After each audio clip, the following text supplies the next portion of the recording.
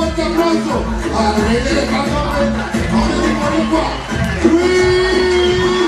Raúl.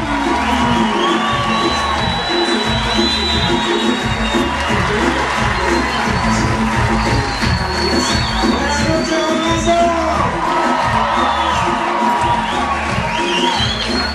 ¿qué está pasando? Buenas noches, ¿cómo la están pasando? Yo quería verme bastante puertorriqueño. Hice lo que pude. A ellos que me veo cabrón, ¿verdad? No, y lo peor de todo, un cabrón me vio y me dijo, ¿de dónde tú eres? De cabrón, soy sueco. No, no hay nadie más boricua que yo, de verdad. Y hispano, latino, porque hay gente de todos lados, lo más seguro, la mayoría puertorriqueños, pero así, de verdad, de verdad. Pero yo necesito hacer una pregunta, darle las gracias por estar aquí antes que nada, de verdad que sí. Ah, que no, pero claro, adiós, caraca, que ustedes pagaron. ¿Te dieron vuelta? Cabrones. Deme un minuto. Sí. Se estiró bien, cabrón.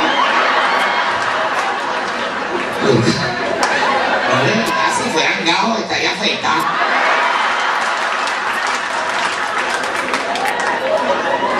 Ahora yo voy a hacer un análisis de esta mierda que yo tengo puesto para complacer a todo el mundo. El problema es que ustedes pagan y no está jodido. 3, 2, 1.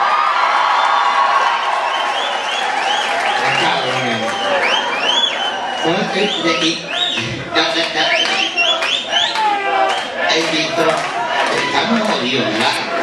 20 años atrás, ¿quién iba a decir que el Gistro iba a estar tan pegado? Sobre todo para identificarte con tu cultura. Porque vamos a hablar, claro, de esto lo usan los varones, esta pendejada la usan las mujeres, entonces esto lo usan hombres y mujeres. Yo, déjame ponerme esto, espérate la parada de Macy, que viene ella misma. Mírate la parada puertorriqueña. Entonces, lo peor de todo es que tenemos una mezcla divina, porque hay un montón de gente viviendo hispano. ¿Tú imaginas que uno quisiera tener un toque de cada país? ¿Está cabrón? No tendrías parte del cuerpo para ponerte bandera. Pero estoy aquí, yo quisiera saber, porque la gorra más o menos pasiva, ¿quién se pone todo esto, de verdad? Porque no tiene que ver nada con que sea puertorriqueño, pero aquí no hay una jodida playa, primero que nada. No hay una fucking playa, cabrón, que no me diga que te lo pones para ir a West Hawaii. No me digas.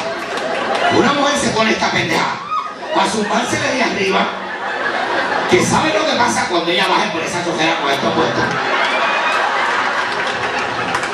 Ya no eres puertorriqueña, cabrón. Debe ser como haitiana, porque esto lo vas a tener como acá arriba. Se te ha metido el próximo país por aquí.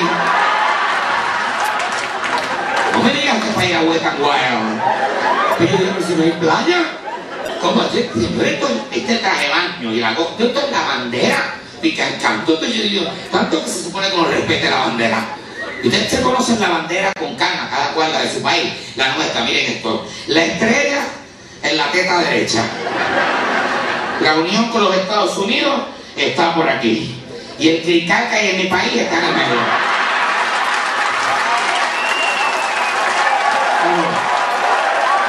Me lo saqué del sistema. Un rico análisis que puedo hacer con la unidad popa esta que tengo puesta.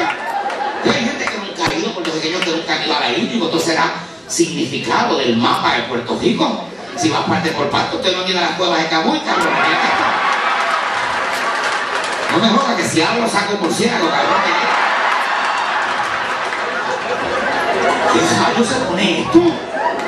Dios, perdóneme, no tiene que ver nada con puertorriqueñidad o con nacionalidad de su país, uno vive orgulloso. Pero yo me puse de diablo, ¿no? Yo imagino a alguien en Puerto Rico, yo no he visto a nadie con estos puestos. Además, de verdad, señores, la unión de los dos países es lo que me pica ahora mismo.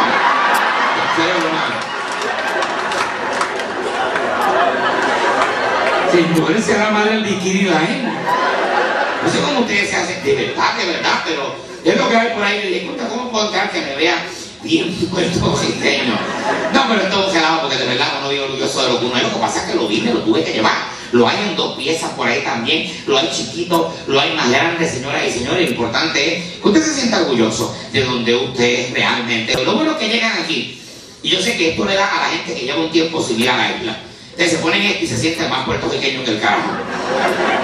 Si traen haciendo puntos, José no queda alguien de allá, se jodió, van vestidos así.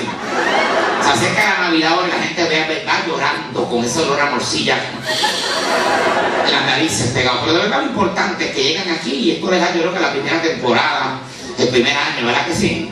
Para sentirse que están atados, puñetas, como si estuvieran tan lejos. Usted coge el avión aquí y hace así, caen, cabrones, están en la Valdoriotti, en San Juan, en Isla Verde. Es que están en Madrid. Están como con ese, Dios mío, hace años que el puñeta, si tú te trepas en downtown, un edificio bien alto, cabrones, ven el morro. No están tan lejos. Entonces le da esta pendeja homesick. Pero qué lindo, porque significa uno de la homesick, a veces hasta yo soy de Ponce, si me voy, llevo años en San Juan, a veces digo, ay coño, no he ido para Ponce, ay voy a ir para allá, tú sabes, tan loca por decir a alguien que ya, además que vamos por parte.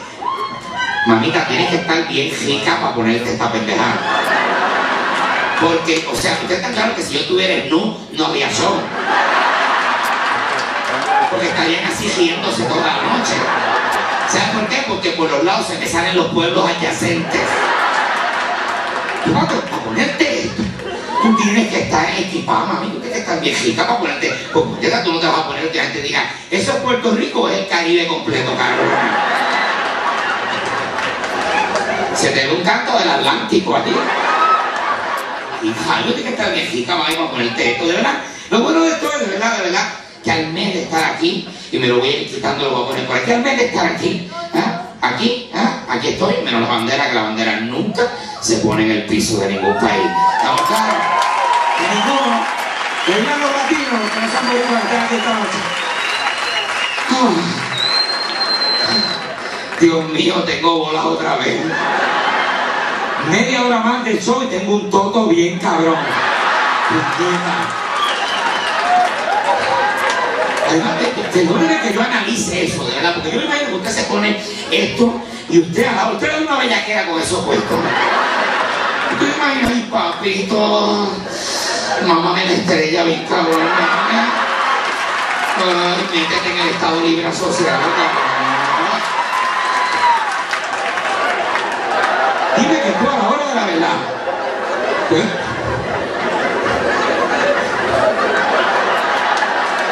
Estoy cabrón hoy.